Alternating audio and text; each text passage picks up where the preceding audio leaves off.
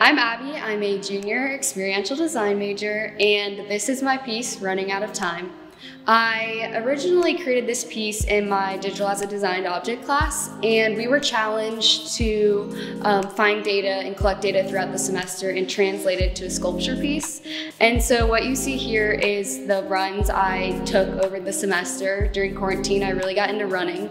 So I was able to go on all of these runs, each piece of yarn being a run, and translate it into a sculpture, and each color represents a different month that I went on that specific run. Essentially, this data translated into a visual language is kind of what I wanted to capture in this piece. Again, it initially being very visually interesting, but then holding deeper meaning with how it was something that really helped me through quarantine, that being running, and translated my runs into this sculpture piece.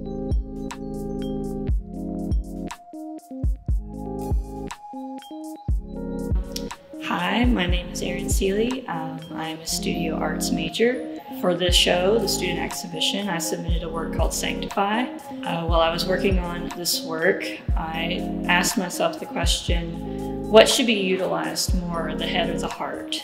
A lot of people ask this question thinking that there is an answer, but honestly, there's not an answer. In my piece, I tried to embody the idea that you should utilize both. Both should be considered holy, and that, the question should rather be, how can I utilize both and strengthen both? I decided to choose black paper, white pencil / charcoal for the piece, and then the gold is gold acrylic paint. I wanted to utilize gold paint because it sticks out.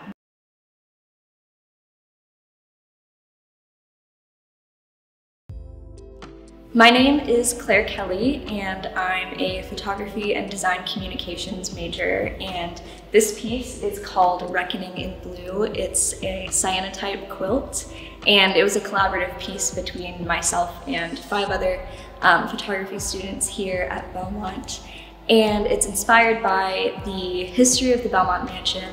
We did a lot of research about the Belmont Mansion and the people who lived there, the people who owned it. Featured on the quilt are several names of people who were enslaved at the Belmont Mansion, and unfortunately those names are pretty much the only record of their lives that are left today. It also features photos of Adelicia Ackland and Isaac Franklin, who lived at the Belmont Mansion, owned the land whenever Belmont was a plantation. And there's a red line going through the piece that ties the portrait of Adelicia Ackland and Isaac Franklin to a photo of the Belmont Mansion. That red line represents them kind of being the core ties of this story and how they're tied to everything that happened at the Belmont Mansion. And specifically, the line is red to represent the historic practice of redlining as well. Personally, from this piece, I learned a lot about the history of Belmont. I've been a student here for 4 years, and this piece was a big part of us personally reckoning with that and kind of bringing attention to that history. And it also was just a great collaborative process between several people who brought all of our ideas together and made a piece that makes a great statement.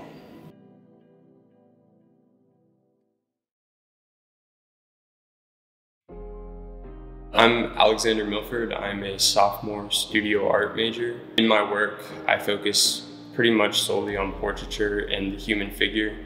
And this past semester, I've been focusing more on raw human emotion and the emotions that are less focused on but equally as present in our lives.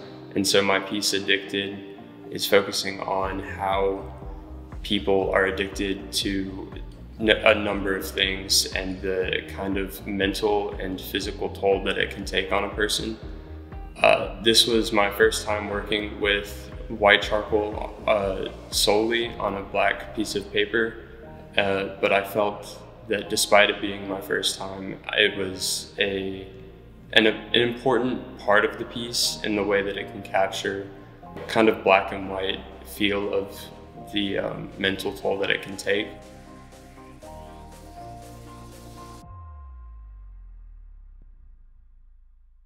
I'm Will Maddox. I am a sophomore studio art major, and this is my piece, I'm Beautiful and I Deserve Flowers.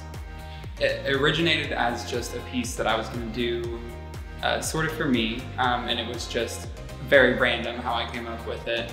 When I was thinking about this piece, I didn't really have like a model I could use except for myself, which I always have.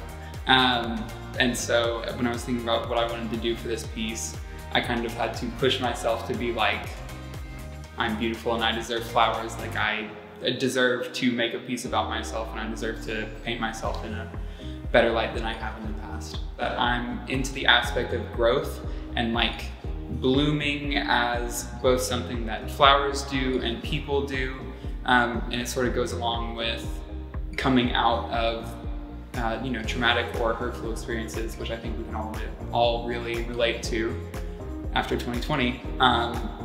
And then sort of becoming a better person through that and becoming more beautiful through that. When I came back to it now, I think part of the reason that makes this piece successful is that I come to it with the knowledge of both how to use the medium effectively and how to sort of get across what I'm trying to get across in my art, which is what I've been learning at Belmont. What's next for me, I would say, is probably just continuing learning why I'm so into flowers and flower portraiture specifically. I've done 2 more pieces that are kind of in the collection. One's right there. And yeah, I plan on doing a lot more.